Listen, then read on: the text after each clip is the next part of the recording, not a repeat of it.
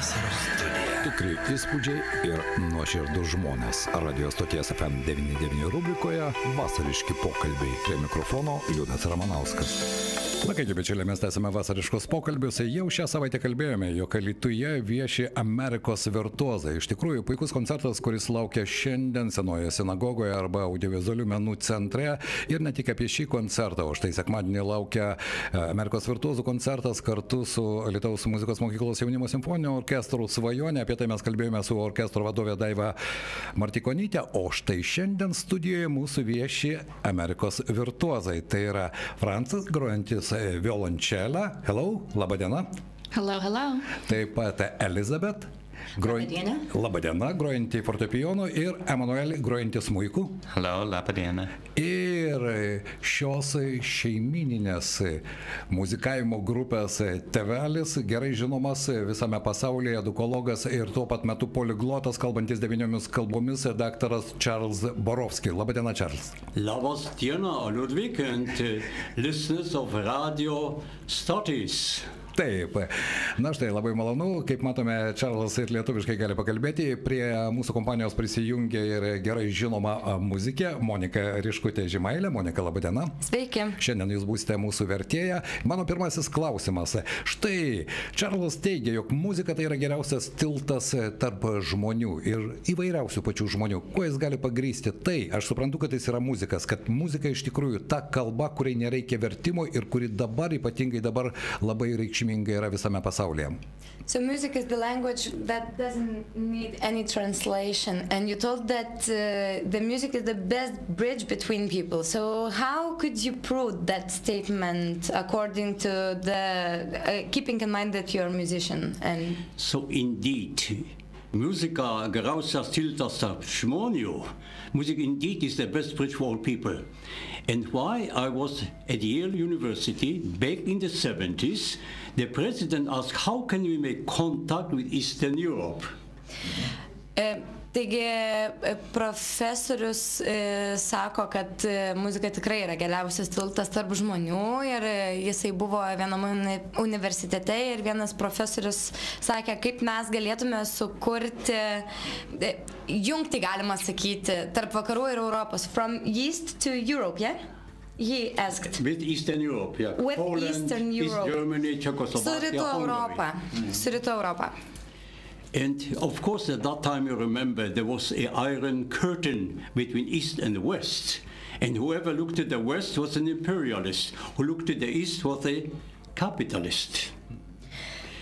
And I was young and experienced with youth movements. And I noticed that young people liked music, and they proclaimed to the world, not via words, but via music. So I proposed to Yale, open the accord with culture exchange. And what happened? 48 people from Eastern Europe came, including musicians, Penderecki, Kurt Masur, Cecilia Bartik, laureate the Tchaikovsky competition, and many others. And from Yale, we had the first Jewish scholar to go to Poland to the archives. The iron opened. But we got difficulties on both sides. But what I learned later on, through aspera ad astra, through difficulties to the stars, and we indeed, learn from throughout the counterculture throughout centuries, you know. One culture comes, the other goes, and they fight, and they illustrate nowadays culture war. Ok, dabar Monika labai trumpai, nes profesorius iš tikrųjų gali kalbėti, bet jeigu mes išimsime tą pagrindinę mintį.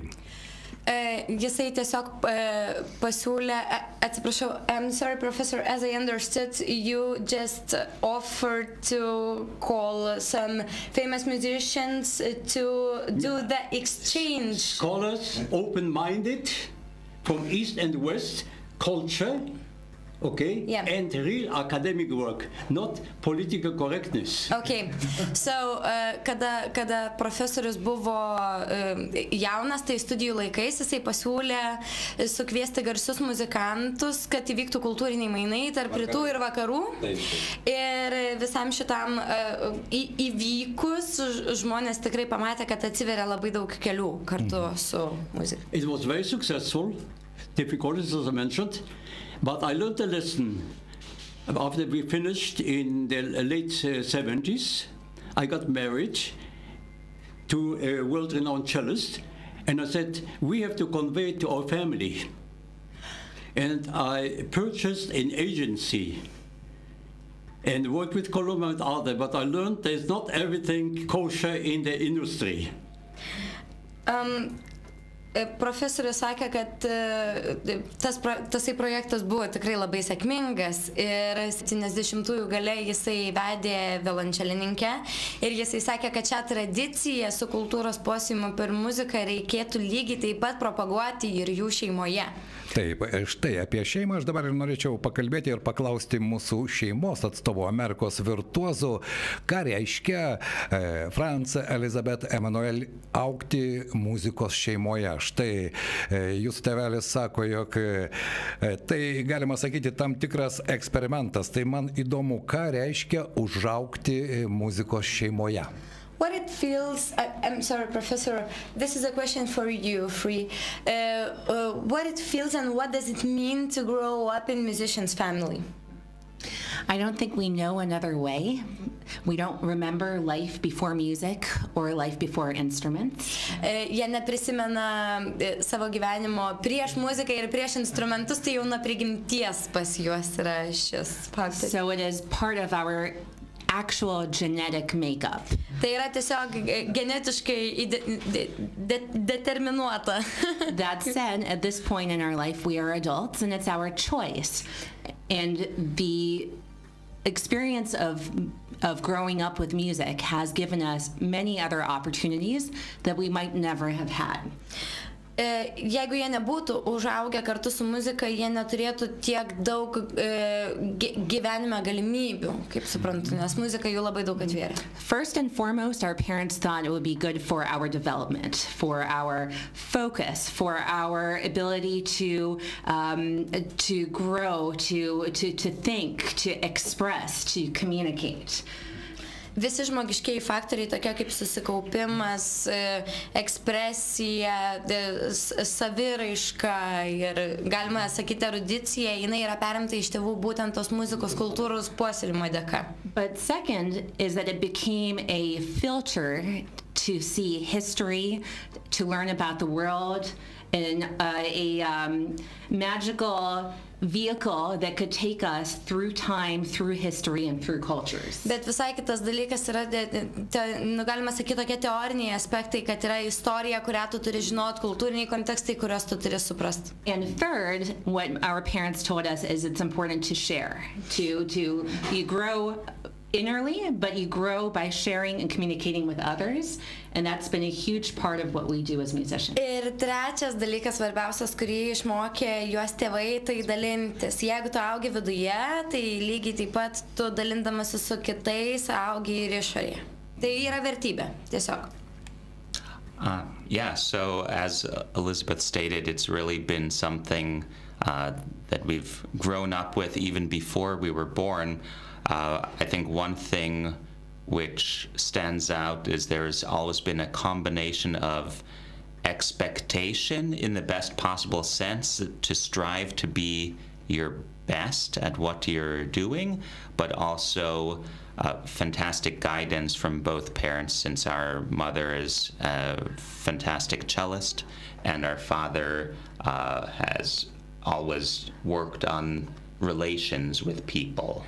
Tai yra ne tik įskiepytos tos vertybės, kad tu visą laiką iš savęs turi išspausti maksimumą ir būti geresniu žmogumi, bet lygiai taip pat ir kad abu tėvai yra ypatingai išsilavinę ir jie šitą vertybę augimo jiems yra taipogi labai įdiegę.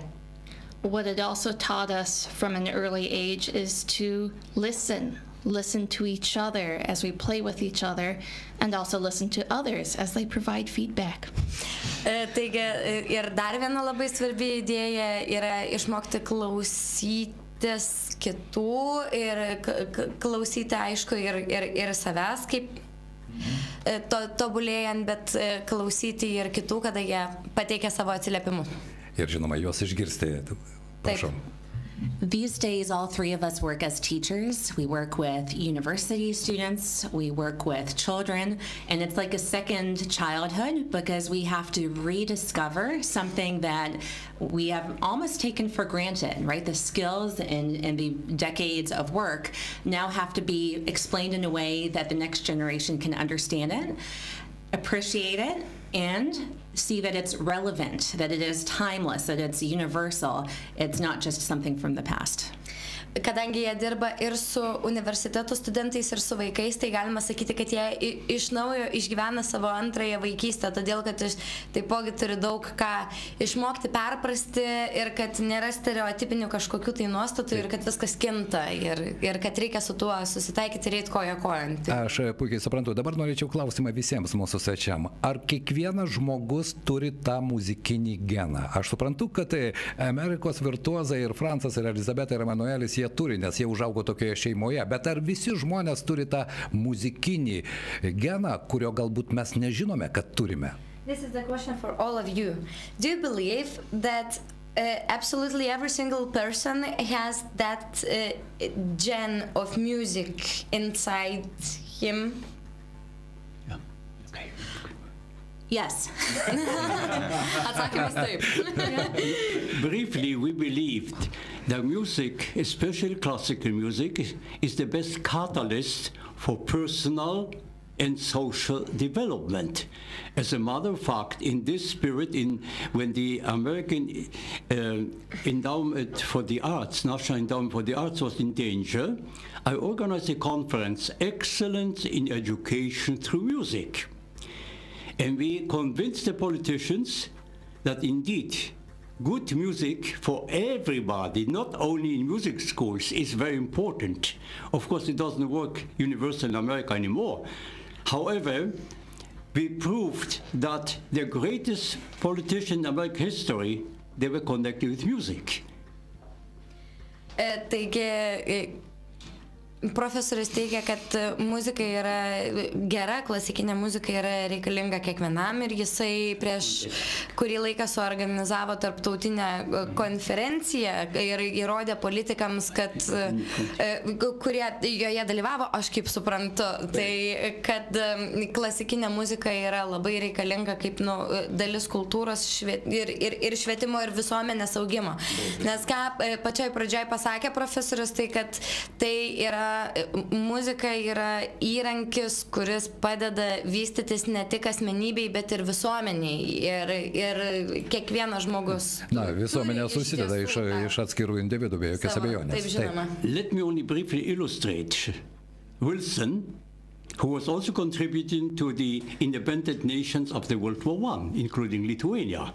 He was not advised by politicians, but Paderewski, who also somehow, somewhere was here, musician. Now, when we go on, John Kennedy, he said, I hope the time will come that musicians will be equally recognized as politicians and business people. And one more, a lady, Condoleezza Rice, she's a pianist. And not only this, but when we go to China, not this person now, but before, whenever a foreign delegation came, we gave piano concert, Western music. So it means, indeed, music has something to say. Na, profesorius pateikė pavyzdžius, ar ne, kad ir politikai, jie taip pat nebeingi muzikai ir konkrečius pavyzdžius pateikė, kas buvo ir kas kuo grojo. Aš norėčiau vis dėlto tą patį klausimą, aš išgirdau atsakymą, kad taip, kiekvienas iš mūsų turi geną, bet kaip tą muzikos geną savyje pažadinti, kaip surasti jį? How to wake up that gen of music inside? I think every human being responds to music, and it doesn't matter what age, what culture, what country. Music is something that is uniquely human, and it does not have to be categorized by genre. We respond to music, period. Elizabeth teigia, kad mes tiesiogiai iš prigimties atsakome savo buvį muzikai ir kad tai tikrai nereikia to skirstyti pagal žanrą. When it comes to styles and talents, we're lucky. We have so many possibilities and so many options. And as teachers, we could observe that students have different talents. Some respond rhythmically, and it seems to be something that is easy for them. Others through the ear of the melody. Others through through reading and understanding the relationships of the notes. And they're all valid. You know, there's a beauty to be celebrated that we have different talents. Our job is to help each one express their talent as best as possible. I would compare music. So nice. Okay, so Elizabeth sakė, kad kada jinai dirba su studentais, tai kadangi mes turim labai didelę žanrų įvairovę, esam laimingi, kad galime rinktis, tačiau dirbdama su studentais jinai pastebi vieną dalyką, kad vienas iš studentų daugiau kreipia dėmesį į ritmą ir jį daugiau lavina, kitas melodiją, ir tu negali išskirti, kas yra geriau, nes visą tai sudaro bendrą visumą, iš ko susideda muzika. My simple recommendation is that people need to listen, to attend concerts, to explore, and go to live events. It's wonderful that we can listen to recordings on our phone, on our computers, on everything. But when you listen to and attend live music in any style, then you experience something very different. Paprasčiausia rekomendacija ir tikrai labai vertinga yra, kad Elizabeth sako lankyti gyvus koncertus, nes per telefoną visada gali pasiklausyti. Be jokios abejonės, aš suprantu, kad profesorius gali pasakoti labai ilgai. Profesorius turės keletą paskaitų ir, bičiuliai, nepraleisite galimybės išgirsti jo paskaitų. Jūs išgirsite iš tikrųjų labai daug įdomių, netikėtų dalykų. Bet mes kalbame dabar ir apie koncertą, kuris įvyks šiandien Senojoje sinagogoje. Tai štai, norėčiau jūsų Amerikos virtuozų paklausti, ką mes išgirsime šiandien Alytaus audiovizualių menų centre arba Senojoje sinagogoje, kuri dabar, tapo tokia kultūrinė erdvė. Kokia programa bus šio vakaro koncerte? Let's talk about the program of this tonight's concert. Can you please introduce the program of tonight's concert that will be held in synagogue? It's a selection of music that is appropriate to the theme. So music by Jewish composers from Europe and from the United States as well. And then a couple of our own original compositions. So it's a range of musical selections that are based and connected to the theme, but everyone is invited. There's something for everyone on this program. It includes In Memoriam, a piece that we wrote for June 14th, the day of Hope and Mourning. We premiered it at the Kaunas Music Festival in 2013, and it is a story of the history of Lithuania, and specifically the Jewish communities through music. Taigi šią vakaro programa bus žydų muzikos tematika. Jie atliks amerikiečių, europiečių ir taipogi savo kūrybos kūrinių. Taip, In Memoriam, aš žinau tą kūrinį, man teko jį girdėti ir iš tikrųjų vakar mes minėjome rugpjūčio 23 dieną. Tai buvo ypatinga diena ir visas Pabaltijys, ko gero, prisimena ir Baltijos kelią, ir tas tragedijas, kurios buvo. Ir aš tikiuosi, kad šio vakaro koncertas tai bus toks sakrali vieta ir sakrali kalba, muzikos kalba. Ar iš tiesų šio koncerto programą mes galime pavadinti sakralios muzikos programa? Can we call tonight's concert program as some kind of sacral music?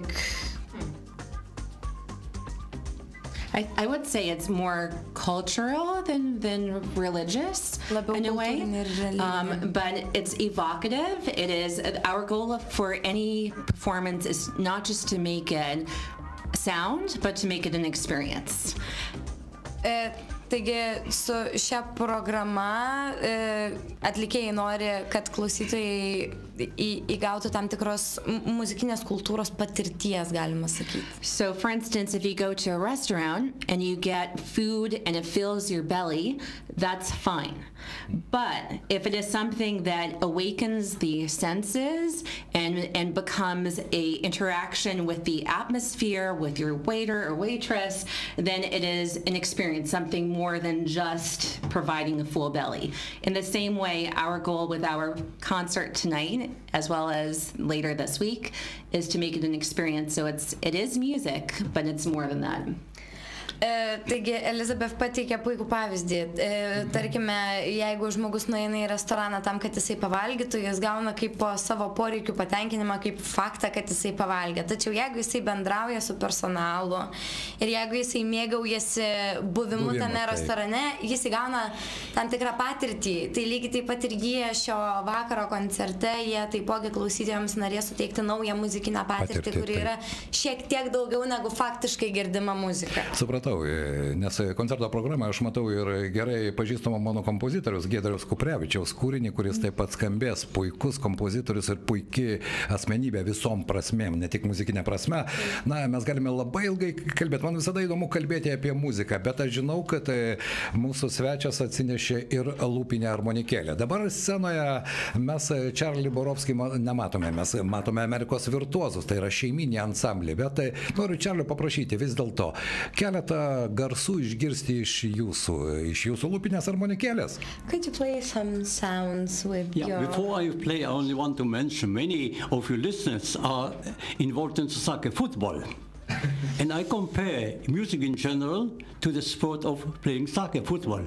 But indeed, Lithuanian team doesn't play like the French team or Argentinian team, but everybody plays football, soccer. And they can play fair or unfair. And this is the whole field that we put in fair approach to music. We won't condemn or criticize, because music indeed, as Elizabeth mentioned, because they play not only with as soloists with big orchestras, but they also follow the great slogan which we have, muzika geriausia stiltas tarp žmonių. They went to the Olympics. They were invited by Chinese. Totally different culture. It shows that music has something to offer. Now, whenever I speak in my field, political science or sociology, I always interrupt. Now we have an intermission. And I play usually a folk song of the country. Okay, or I sing one. I see in Lithuania I could do it in different languages, but I will go more international.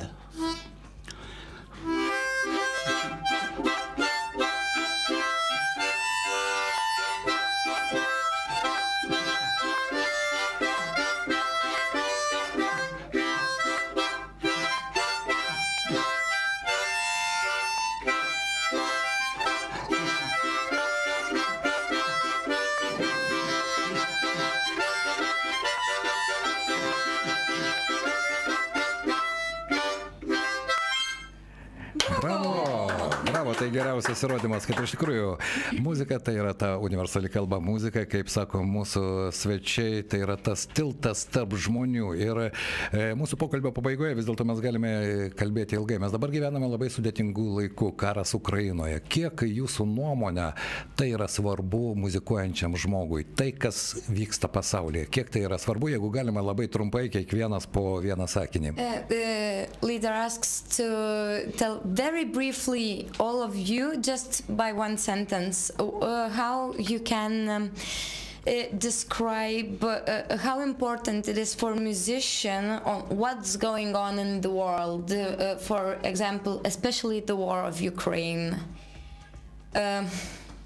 What do you think, how it affects every musician's performances and life and routine? I guess going along with the theme that music unites, that the intention behind your performance can be one that you're trying to connect as well as possible to your audience. So both in terms of emotion, but also just the unification. And the audience can definitely sense this and feel this. Jeigu yra galimybė atlikti muziką koncertuose, tai bet kokiu atveju publika tikrai pajaučia tavo siunčiamą žinutę. Ir emociškai, ir iš visuomeninės pusės. I was going to say something similar. Musicians have a voice, not just when speaking with words, but also when playing our instruments, right, or playing the notes.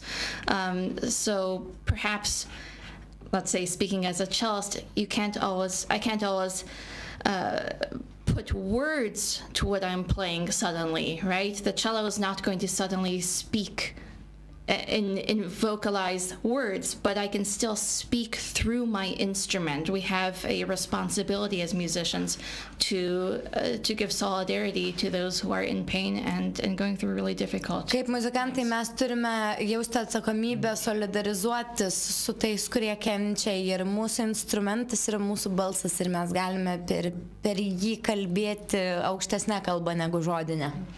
The last few months have been unspeakably difficult to observe. It's something that I think we all feel very strongly. We visited Ukraine, we toured there, and it's not those people somewhere over there. It's people who we know and can feel.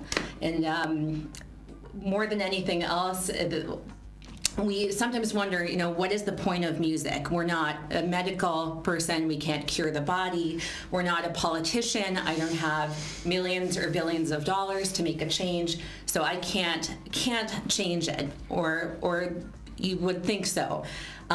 We focus on the fact that if there is darkness and you raise one candle, then you're already making a light.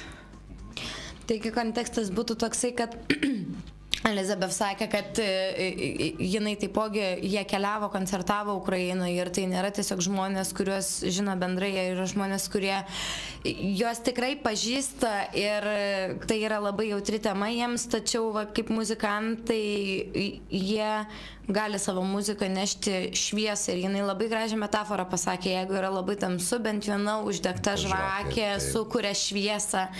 Taigi muzikantas tampa šiais sunkiais laikais tarytum ta šviesa, tarytum taip ta žvakė, kurią pats turi jisai tiesiog uždegti. Be jokios abejonės. Na ir gerbiamas mūsų profesorius. Music indeed illustrates communication. Relationship between individuals and nations are based on communication. Muzika yra komunikacijos priemonė, ir ryšys ir komunikacija tai yra du neatsiejami dalykai. Moreover, if we go to the human needs, there's a hierarchy. If you eat, if you are safe, you go to the spiritual needs you want to fulfill. I'm sorry, professor. Jeigu mūsų baziniai poreikiai yra patenkinami, tokie kaip miegas, ramybė, maistas, mes tuomet pradedam ieškoti, kaip galima būtų save dar iškelti aukščiau tos prigimtinės būties. And we have to emphasize that not so-called in slogan freedom and prosperity will reach the humanity, but indeed the artist has direct responsibility, moral and social, for the fate of humanity.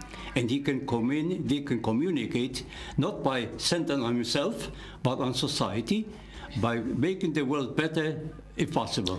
Muzikantas turi turėti atsakomybę ne išaukštinti save per savo grojimą, bet dalinti savo muziką su kitais, juos paverčiant taipogi geresniais žmonėmis. Ir ne tik tai laisvė ir nepriklausomybė turi būti mūsų vertybės, bet ir dalinamės su tuo, ką mes turim. Gebėjimas dalintis. Taip. In conclusion, we mentioned a musician cannot be political. However, musicians have a moral statement. For instance, the solidarity movement in Poland. It was misunderstood by Western politicians. We organized concerts around the country showing that the people need freedom, the people need somehow a different world. And it changed the attitude of the West, and we know the results. Music can inspire, and we should say, like the Americans say, united we stand, and in God we trust. Taigi jie Lenkijoje suorganizavo savo koncertą ir jie norėjo, suma sumarum, pamatinės vertybės iškelti, kad jie tiki Dievą, kad kiekvienas nori būti laisvas ir ten tiesiog buvo paminėtas istorinis detalus kontekstas, bet... Ten buvo kalbama apie Lenkijos solidarumą ir taip toliau. Tai puikiai prisimenu, aš tikiuosi mūsų klausytojai taip pat tai suprato. Labai gaila, laikas baigėsi, jis bėga labai greitai, man labai įdomu su jumis bendrauti, bet aš noriu pakviesti mūsų klausytojų šiandien nepraleisti galimybės. Amerikos Virtuozai, šiandien jūsų lauks audiovizualių menų centre, tai yra Senojoje sinagogoje, čia yra puikus koncertas, kūriniai, kurie parašyti specialiai buvo birželio 14 Gedulo ir vilties dienai. Vieno kūrinio premjera įvyko Kaune, na, o šiandien visą tai jūs galite išgirsti Alytuje. Beje, visą šią savaitę Amerikos Virtuozai vieši Alytuje, bus galima išgirsti ir paskaitas, ir koncertus, o sekmadienį taip pat Alytaus kultūros centro didžiojoje salėje Amerikos Virtuozai ir Svajonės jaunimo simfoninis orkestras ir mes išgirsime bendrą koncertą, ten pasimatysime. Šiandien noriu padėkoti jums. Aš suprantu, kad laikas nėra guminis, bet visada man yra malonu, kai tą laiką užpildo muzika. Aš noriu palinkėti jums dalintis tuo, ką jūs turite su visais kitais žmonėmis. Ačiū jums labai už tai, kad šiandien buvote mūsų studijoje. Ačiū. Ačiū labai. Na ir aš tikiuosi, kad mūsų klausytojams tai iš tikrųjų buvo puikiai galimybė susipažinti, bent jau taip. Bet geriausia kalba, kuri nereikalauja vertimo, tai yra muzika. Tad nepraleisti galimybės užsukti vieną kitą koncertą ir aš nebejoju, jog iš tikrųjų tai suteiks jūsų sielai atgaivos, o jos šiais laikais iš tikrųjų taip reikia. Studijoje prie mikrofono buvo Liudas, na, o mūsų studijoje šiandien viešėjo Tarptautinės muzikos bičiulių asociacijos prezidentas daktaras Charles Borowsky bei Amerikos Virtuozai Franca, Elizabeth ir Emmanuelis. Juos išgirsite jau šį vakarą. Radio reklama.